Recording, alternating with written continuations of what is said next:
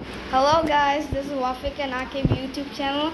We're making another video that grimace shake is really fake and you're wasting all your money. And Akib will explain to you.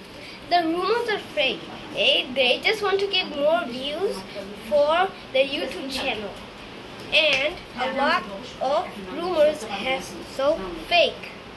They just dressed up as some grimaces and their editor faked them all out.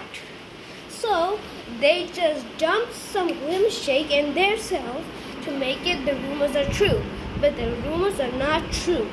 Don't waste your money and not buy the grimace shake. Test it out.